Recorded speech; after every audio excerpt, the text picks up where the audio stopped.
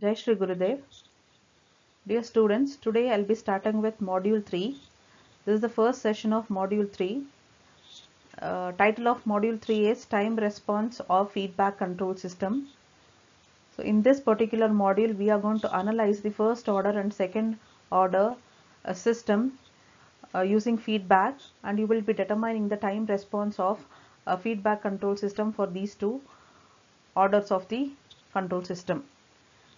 Coming to the outline of this particular module, first we will discuss about the standard test signals which is used to determine the time response of the system, and among these standard signals, unit step signal is taken as the standard signal which is used to find out the step response of the first order system and second order system. So we'll try to find the unit step response of the system, that is first and second order system, using the corresponding time response analysis. Then you will learn about time response specifications of second order system and first order system, and we will discuss about steady state errors and error constants. Then a brief introduction about PI, PD and PID controllers will be discussed. Finally, we are going to take a few important problems on all these topics. So this is the outline of your module 3, which we will be taking one by one.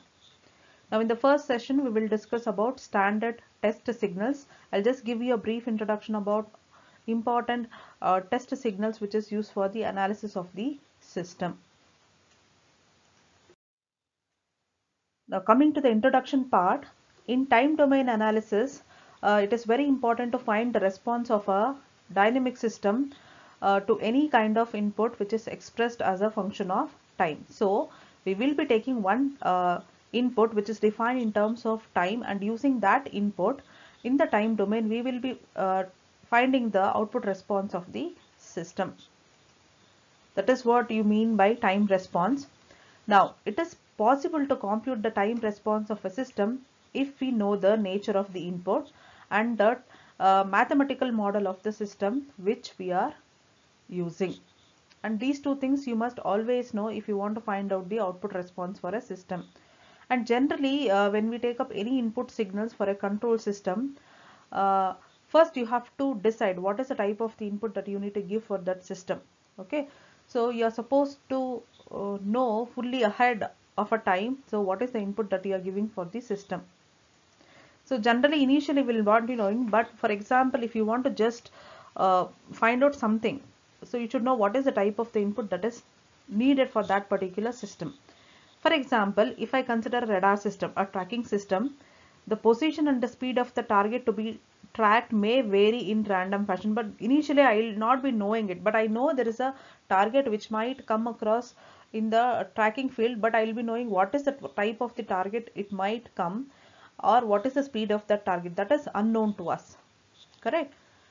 So it is therefore it's very difficult to express the actual input signals mathematically for any single equation. So generally I cannot judge this could be the input. I can just analyze the system by taking some input, but definitely you cannot say this will always be the input for the system. So that depends on your application of the system.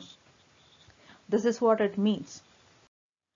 Now coming to standard signals, that is what, so since we cannot judge the type of the input we might get for a system, so we are taking some standard test signals, and using those test signals we are analyzing the given control system. So if the system works for this standard signals, it can work for any other type of the signal which you might come across. That is why testing of any system with the standard test signal is very much important, and you need to use these standard signals for analysis of the system in the time domain.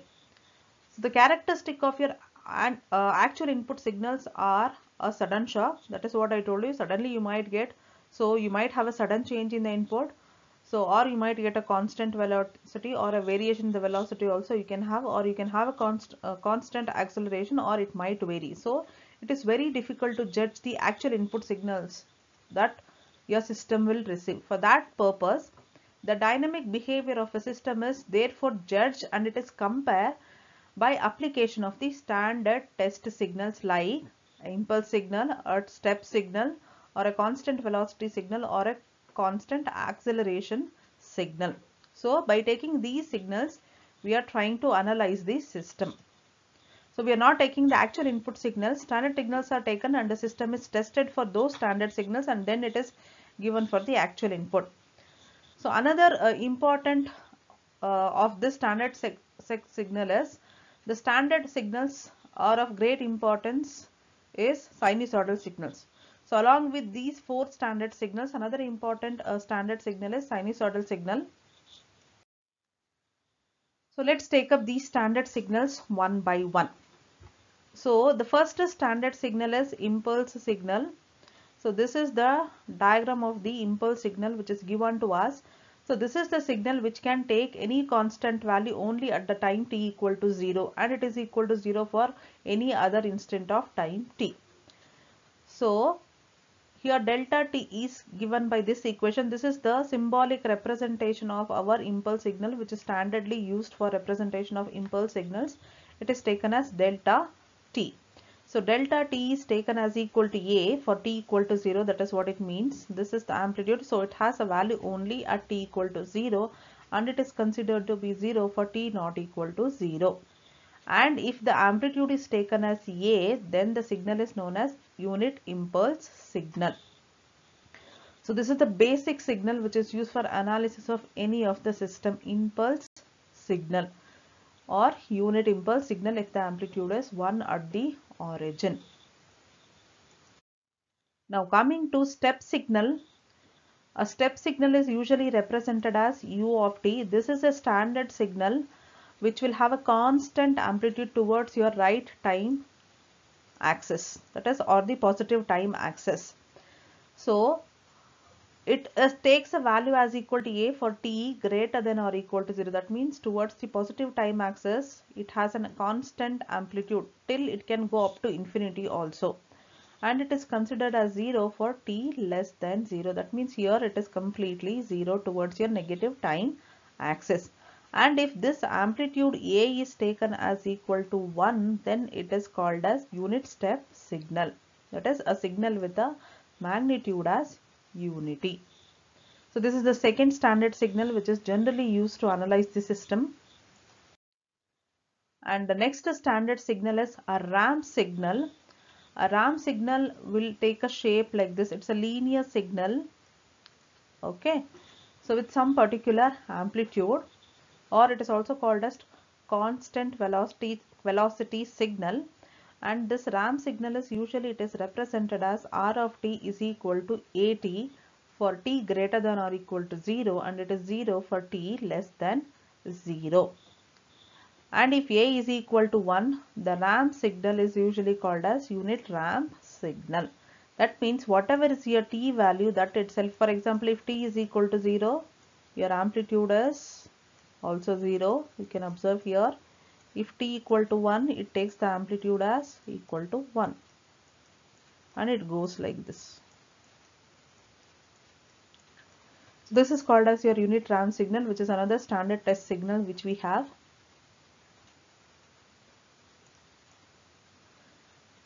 So this is the slope, that is what I showed you. Okay, a to a it goes like this if you have an amplitude as a. So this is a unit ramp signal which is taking that is what I told you. If t is 0, it will be 0 and so on. Now coming to the next standard signal which is called as a parabolic signal. It's also called as constant acceleration characteristic signal. So here this is represented as p of t. Okay, so which is equal to a t square by 2 for t greater than or equal to 0, and it is 0 for t less than 0. And if this a is equal to 1, the parabolic signal is usually called as unit parabolic signal. So it has a parabolic shape like this. So this is the fourth standard signal that we are going to use for the analysis of the system. So this is a parabolic signal with slope as equal to a. So wherein you have a gain as equal to 0.5a, 2a, 4.5a and so on. You have your unit parabolic signal which is taking the values 0.5, 2 and 4.5 and so on. So coming to the relationship between the standard signals, your impulse signal is represented like this, your step signal is represented by this equation as discussed previously, and your ramp is represented like this, and your parabolic signal is represented by this equation. So a step signal is nothing but taken as what? Integral of delta t, or delta t is nothing but taken as derivative of your step signal, and the ramp signal is taken as t into u of t. So by using one signal you can analyze the other signal. So ramp could also be represented as t into u of t, and step is taken as integral of delta t, and delta is taken as derivative, that is du of t by dt, and parabolic signal is taken as derivative of your ramp. So there is a relationship between each of your signals. See, derivative of t is what? It is d. 1 minute. It is integral, sorry, integral of t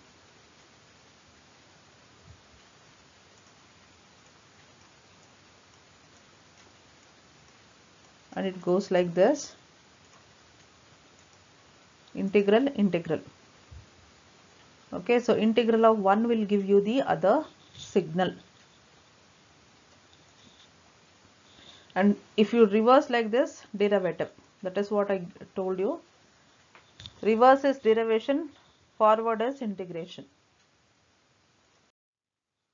Now coming to Laplace transform of these standard signals, Laplace transform of your impulse signal delta s is taken as a, which is given like this because it is just a constant a. So derivative of a Laplace transform of a constant is always constant. Laplace transform of your unit step signal is taken as a by s.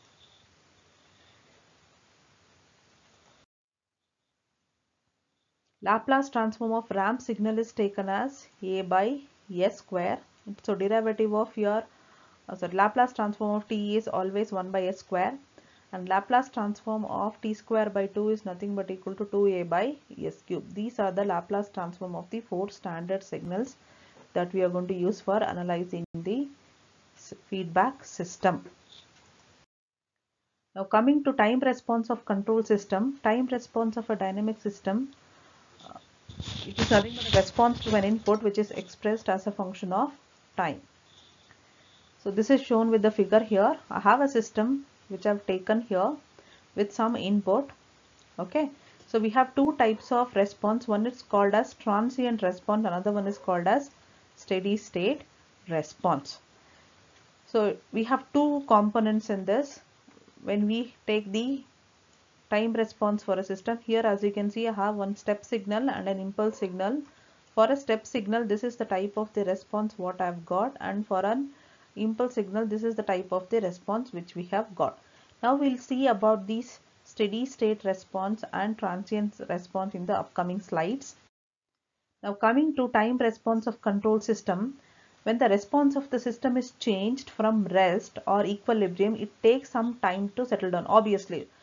So suddenly you will not get any response, so you need some time, you have to give some time for your system to settle down.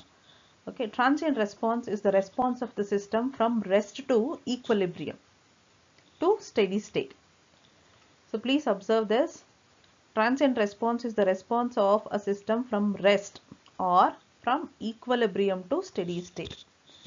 And the response of the system after the transient response is called as your steady state response. This is a major difference. So from the rest or from equilibrium to steady state, whatever response I am going to get, that is nothing but your transient response. And after the transient response, whatever output response you are going to get, that is taken as your steady state response. That is after reaching your steady state, the type of the response what I am going to get, that is called as your steady state response. So that is what is shown here. So here, from here to this state, this part is called as your transient response, and after reaching this steady state, whatever response I am going to get, that is nothing but my steady state response. So this is the difference between the two types of the response of the system. Now transient response, it basically depends upon the system poles only and not on the type of the input. So it basically is depending on the poles of the system. So it is therefore sufficient to analyze the transient response using only the step input. Whereas the steady state response, it depends upon the system dynamics and the input quality. So therefore, it is therefore examined using different test signals by final value theorem. So transient response, it is just analyzed using the step input, whereas steady state response is analyzed using the system dynamics and the input quality. So for that purpose, we are going to use the final value theorem to find out the steady state response. Now let's take an example of a first order system and we'll try to analyze the response for this system. So this is the transfer function that we have for a first order system with only one pole. So C of S by R of S is taken as K divided by Ts plus 1, where K is the DC gain and T is the time constant of the system. So here the time constant is a measure of how quickly the first order system responds to an unit step input. So this is a constant here we have, which is a measure of the quick response of the first order system for the given step input. And DC gain of the system is the ratio between the input signal and the steady state value of the output. So let's take an example of a first order system where K is taken as equal to 10 and time constant is taken as equal to 3 seconds. So here the DC gain is K equal to 10 and the time constant is equal to 3 seconds. Okay. For this particular system, we are going to get G of S as equal to, for another example, it is 3 divided by S plus 5. Okay. So for this particular example, you have to take 5 as common because you have to, here you don't have a coefficient for T. So take 5 common because the standard form is always Ts plus 1. Okay, K equal to Ts plus 1 is the standard form of the transfer function for a first order system. So but here this is not in the standard form because I have 5 here. So what you need to do is you have to take this 5 common and then that is taken as your standard form. That is why here I have got 3 by 5 and 1 by 5 by taking 5 common from the denominator. So for this system, the DC gain is 3 by 5 and the time constant is 1 by 5. So always whenever a transfer function is given for your system, try to express it in the standard form by taking the corresponding value as common. Now we will try to find out the impulse response for a first order system. Now let's take the first order system, and the input what I am taking here is my impulse input because it is the impulse response what I am finding it out. So delta t I am taking with magnitude as 1. So unit impulse is taken as an input, and this is the transfer function of the system what I have, K divided by Ts plus 1. Now R of S is taken as delta S, which is nothing but equal to 1. So C of S by R of S is nothing but equal to K divided by Ts plus 1 itself. Same response you are going to get. Okay, so C of S is taken as equal to what? K divided by Ts plus 1. So if I rearrange my term by taking T as common, C of S is taken as K by T S plus 1 by T. So I have a pole at S is equal to minus 1 by T. So the order represents the response of a system in time domain. We need to compute the inverse Laplace transform of this above equation. So if for this equation we are supposed to find out the inverse Laplace transform to find out the type of the output that we are going to get in the time domain. So when you take the inverse Laplace transform for this, the standard inverse Laplace transform what I have is C divided by S plus A is nothing but equal to C into e power minus AT. So if I apply this, I am going to get C of t as equal to K by T e power minus T by T. because here in place of A I have 1 by T. Okay, so here the constant value is K by T, which is getting multiplied. So this is nothing but my C. So K by T e power minus T by T. So it's an exponential response what I am going to get for my system for an unit impulse input. Now if we take some value for K and T, if K equal to 3 and T equal to 2 seconds, this is the type of the response I am going to get, which is an exponentially decaying signal. So it is what, 3 by 2, so 1.5. We will be starting from 1.5 and it goes like this when we replace the value for T as equal to 2, 4, 6 and 8. So it's an exponentially decaying signal response what I've got for the impulse input that is given for the first order system. So you can take a few values and you can analyze the type of the response what you are going to get for this particular system. So in today's session we have discussed about standard test signals. So the four important standard signals which is used for the time domain analysis of the system is impulse signal, step signal, velocity signal, acceleration signal, which is also called as ramp signal, and parabolic signal. And we have learned how to find the Laplace transform for all these standard test signals. And here we have taken an example of a first order system with the transfer function as k divided by ts plus 1, and then we have tried to find out the impulse response for a first order system in today's session. So I hope today's concepts you have followed, and these are your references for the topic. So you can refer any one of the book which is listed here for the concepts what is taught in today's session. Thank you all. Have a nice day. Jai Shri Gurudev.